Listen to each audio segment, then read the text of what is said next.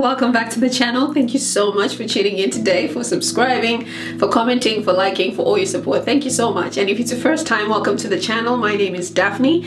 Please make sure that you subscribe if you're not subscribed, and also click the notifications bell so that you don't miss out on the videos. So welcome again to the channel. I'm so excited. It's been a long time. It feels like it's been months. I think because I'm always here every week, so it feels like such a long time to those who view the channel regularly. I miss you so much, and thank you so much for all the congratulations, all the sweet kind words, all your prayers, all your blessings concerning the pregnancy announcement. We are so excited for baby Avia to come, and it's such a blessing. So thank you so much for all the kind words. So I know I mentioned that I'll be away for 2 weeks, but I just needed to have another week just to prepare.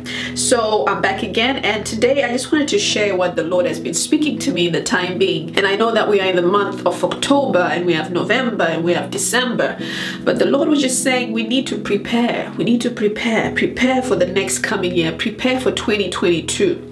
Now, when the Lord says prepare, it means there's something that is taking place. There's something that He wants to do. And I believe we need to prepare ourselves to understand the mind of God so that there's no confusion. You see, when there's a lot of information and a lot of activity taking place, it can bring confusion if you don't understand what God is doing.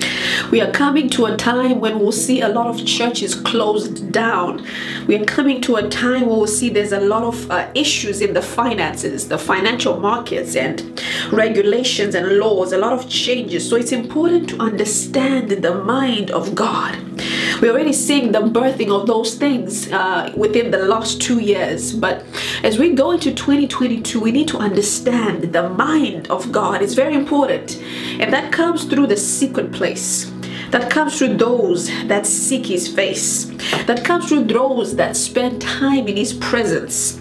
The Bible is telling us in Joshua chapter 3 verse 5. It says, "And Joshua said to the people, sanctify yourselves, for tomorrow the Lord will do wonders among you."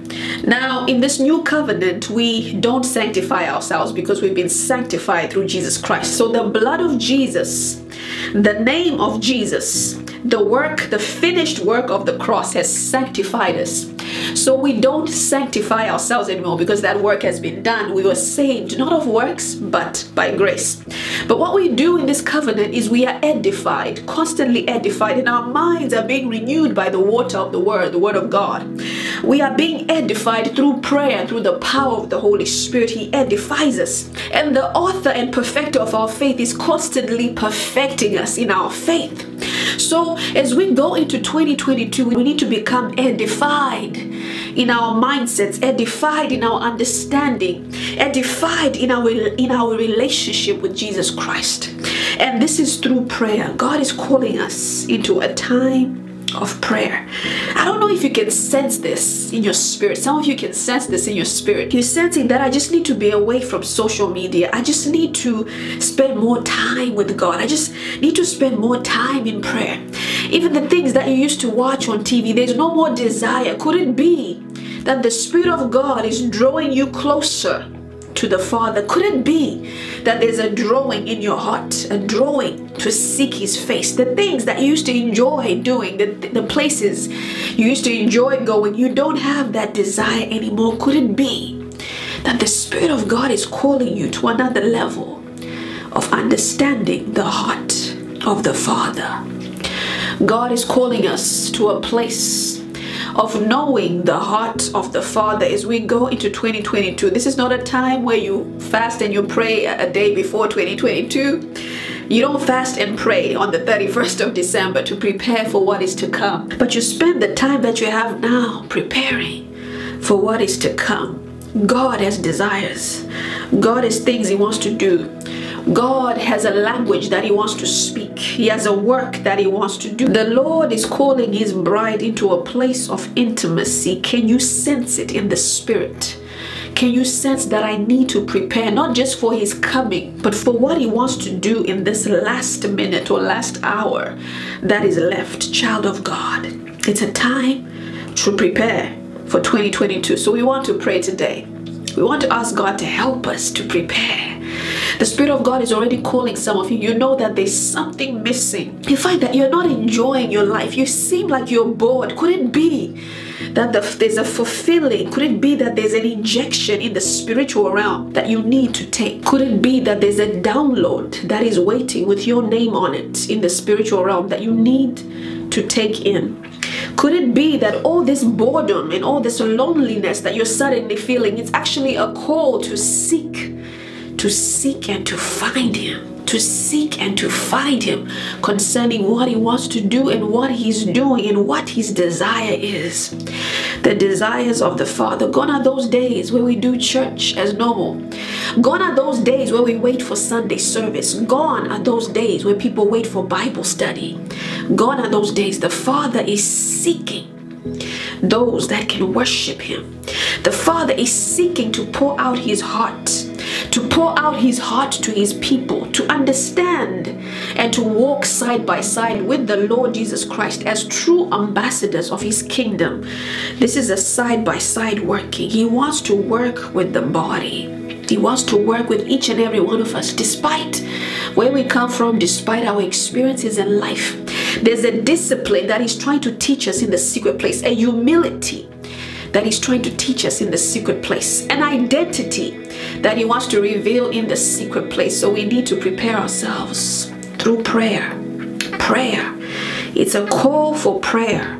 It's a call for prayer. The Lord wants to do great wonders among us. So we want to pray that God, I'm willing to spend time, to sacrifice time. You see, some people get turned off by these things because they feel like they have to pray 6 hours a day. You don't need to pray 6 hours a day unless that is what the Spirit of God is calling you to do, and he empowers you for that. It's grace, not by your power, not by your might, but by the Spirit of God. He calls you and you begin to go into the deep secrets and the deep realms of prayer, and you begin to find yourself that you're spending 5-6 hours, but it's not for everybody.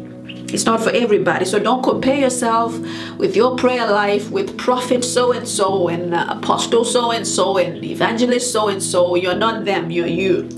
Use what you have. Use what you can.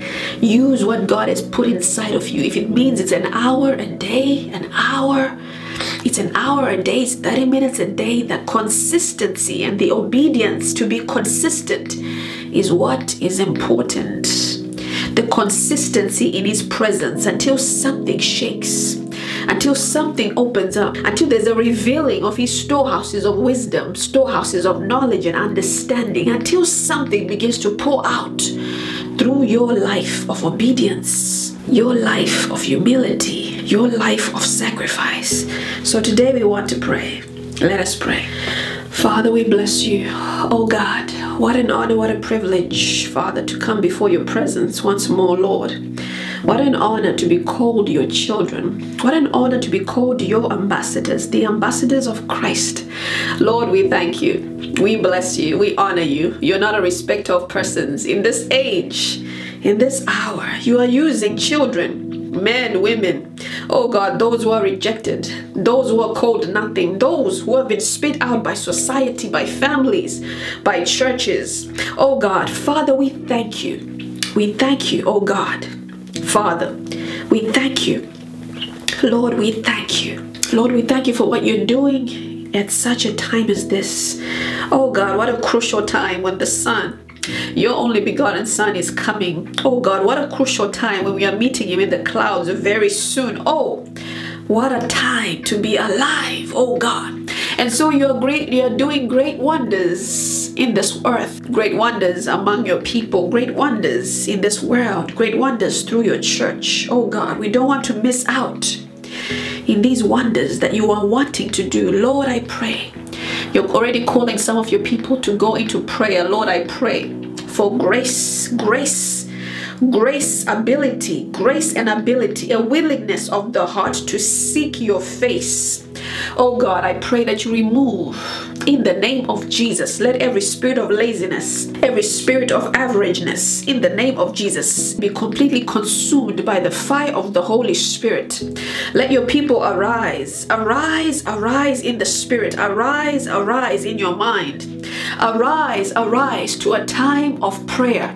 In the name of Jesus, a time to seek the heart of the Father. Oh God, thank you for calling your people into this realm, into this place, into this secret place to spend time with you, not to become rich, not to create a name for themselves, but to know your heart, oh God.